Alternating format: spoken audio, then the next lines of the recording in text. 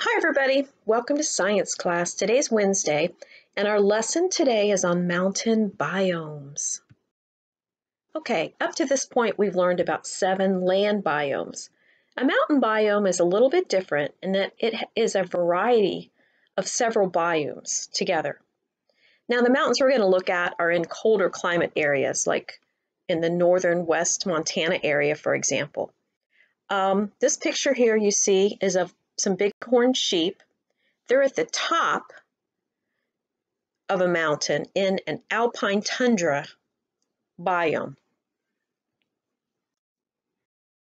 Here's a graph or a chart that'll show you how a mountain can have several different biomes. Do you see the grasslands at the bottom?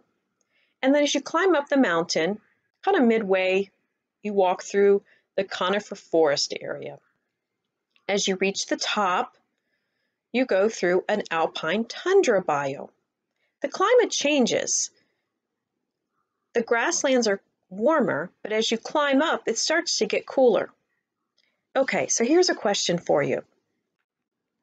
What would the altitude of the tundra be looking at this chart?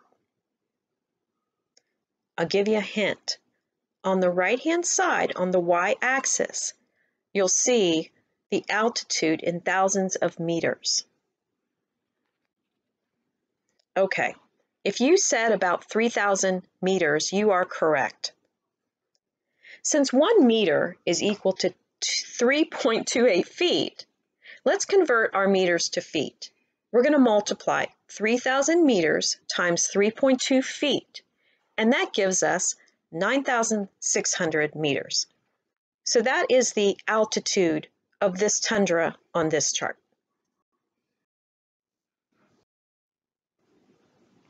So the climate affects what types of plants and animals can survive. And in the Alpine Tundra, there are only a few animals that can live there most of the year. The other animals like elk and deer and small animals, by September or so, the cold weather and wind force them to go look to lower elevations on the mountain. But there are 4 I want to show you that stick around. The bighorn sheep, the pika, the mountain goat, and the yellow-bellied marmot. So let's look at the bighorn sheep for a minute. In summer, they eat lots of grass. They still stay high up in the Alpine Tundra, but in winter, they eat plants that are more woody, like sage and willow and rabbit brush. The little pika on the right-hand side is a tiny little rodent. They live in colonies near the rocky areas, but they also stay up in the Alpine Tundra year-round, summer, fall, winter, spring.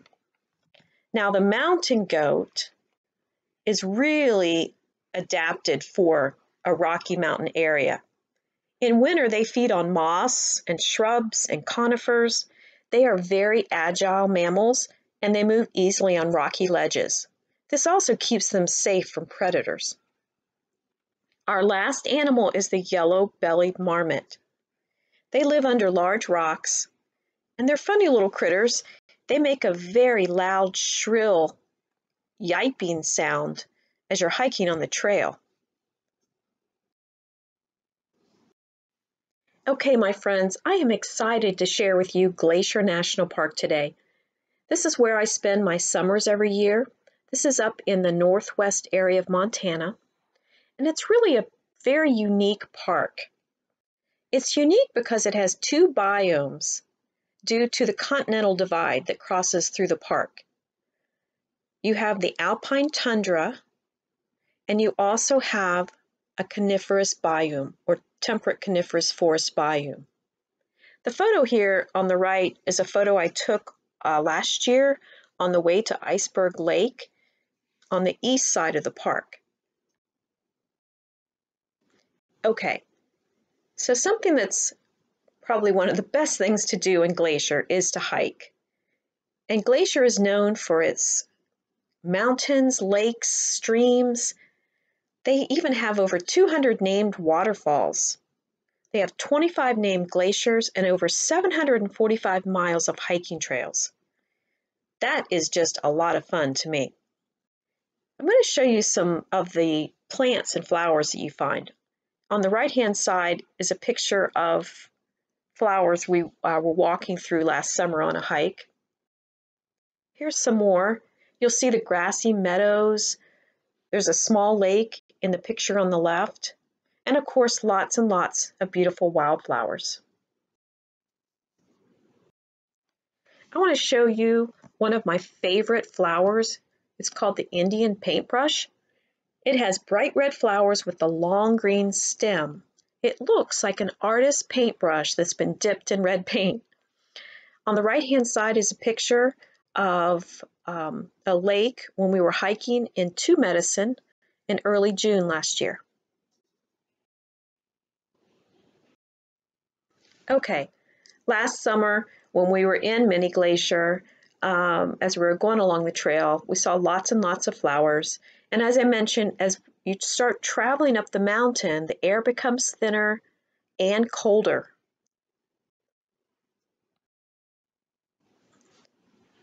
Here's another picture of some flowers. We were hiking through bear grass fields. Now, bears use the leaves off this flower in winter to make their beds during hibernation time. You'll notice that these flowers on the right, they're about 5 feet tall, and the end of it is a cluster of fluffy white flowers that actually look like a bear paw. That's why they call it bear grass. Okay, here are a few pictures of a hike we were on in Logan Pass. It's more towards the top of Glacier Park, the top of the mountain. On the left, you'll see a mountain goat. He was eating some kind of twigs off this shrub, this conifer shrub. On the right, you'll see all the snow behind Connor. So this was in July, but we were hiking through ice fields, even in the middle of winter.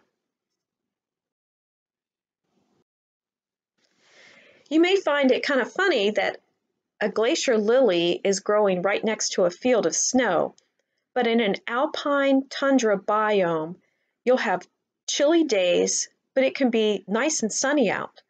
At night, the temperatures can drop down to 30 to 40 degrees. Now, this glacier lily here on the left, there's an interesting fact about it. It only blooms the first or second day after the snow melts. So unless you're hiking on that particular day, you don't get an opportunity to see these beautiful fields of glacier lilies, because within a few days they die out and they don't come back till the next year. I mentioned that we were crossing ice fields. You can't see the trail on the left-hand side, but thank goodness I've done this trail many times, so I knew exactly which way to go. On the right, you'll see more of the white flowers called bear grass. Okay, are you all ready to go to Canada? Last summer, we drove 2 hours into Canada with our travel trailer, and we stayed for several days. One of the big highlights of our trip was to hike to Crip Lake. So this hike is very long. It's about 11 miles long, 5 miles in, 5 miles back.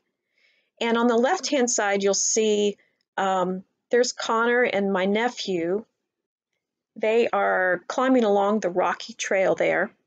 On the right-hand side, you'll see Connor getting ready to climb an 8-foot steel ladder.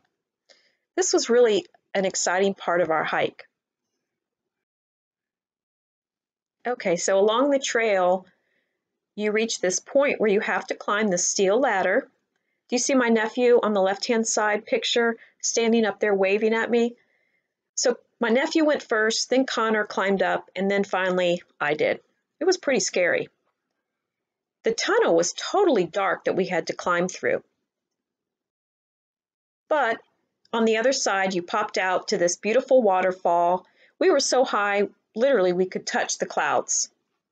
We finally got to our destination. The picture on the right is Crip Lake.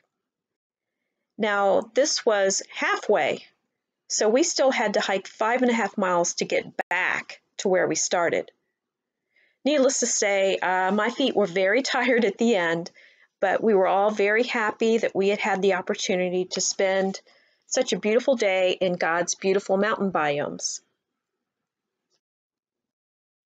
Okay, my friends, that's the end of our journey. Here's a to-do list for today. Today's Wednesday, so your rainforest assignment is due by this evening, 11 p.m.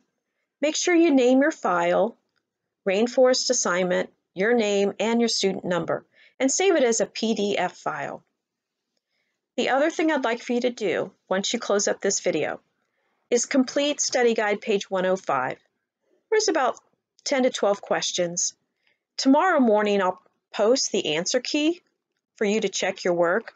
You do not have to place this in homework drop. I do not have to see it. This is for you. On Thursday, tomorrow, is STEM Lab. So go have some fun with Mrs. Dwyer, and then I'll talk to you again on Friday. I'm going to post a short video, and then you'll take a quiz that'll cover the tropical rainforest biome, 4 layers of the forest, and mountain biomes. And by the way, this quiz is open notes. You can use your book, any notes that you've accumulated, any information from the videos over the past few days on the tropical rainforest or mountain biomes. Okay, my friends, that's it. I will talk to you again with my video on Friday. Take care.